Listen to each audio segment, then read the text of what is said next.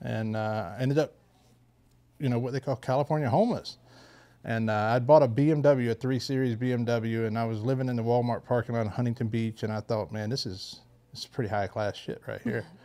Because, I had leather seats and seat warmers when it was cold. I'm like, damn, where was this at when I was in Georgia living in the bushes, Yeah, behind the goats. Yeah, and but you mentioned something a while ago, man. You said that, when you get out, all your friends would want to kind of get you back.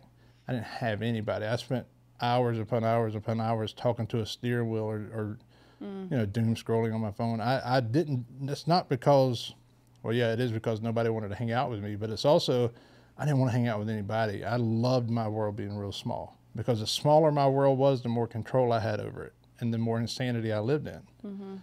Right. So that's what I preferred. So I would tin up, as they say, my car, so nobody could see inside of it, and just chill all day and just get high. And I had a little job. They, of course, had no idea. And then I remember that same job, I was working in a little restaurant cooking burgers, and somebody broke the back glass out of that restaurant overnight. And I remember immediately feeling grateful that it wasn't me. I was like, nah, I didn't do that, Yeah. And because I didn't.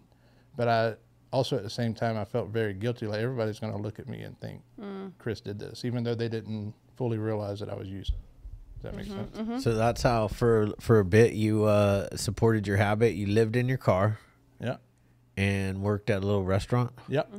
Yeah. And I remember I'd change in the front seat of the car on the way to work and shower about every 2 days. I was cooking burgers, so that grease. Yep. I don't care. I got my dope, Yeah. And I kept my gym membership, 24. So I could take a shower. You could shower. Yeah. Planet Fitness out in Huntington. Shout out to Planet Fitness, Huntington Beach. Thank you for keeping me clean. Bodily clean. I literally, and that Planet Fitness is like, not that expensive of a membership. Like, there's no excuse to not shower. Yeah.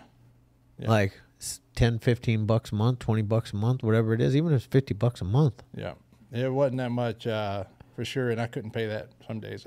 I specialized. I got a major in crackhead math, is what I call it, right? And I'd pull up at a gas station. I'd have to go meet the dope man. I had $100, and I'd do some quick crackhead math and find out exactly how much I could put in my gas tank to the penny, because it was normally like something arbitrary, like $2.37 in gas, which I said I have a BMW, but I'd always put regular in it anyway because it's cheaper and I can get further.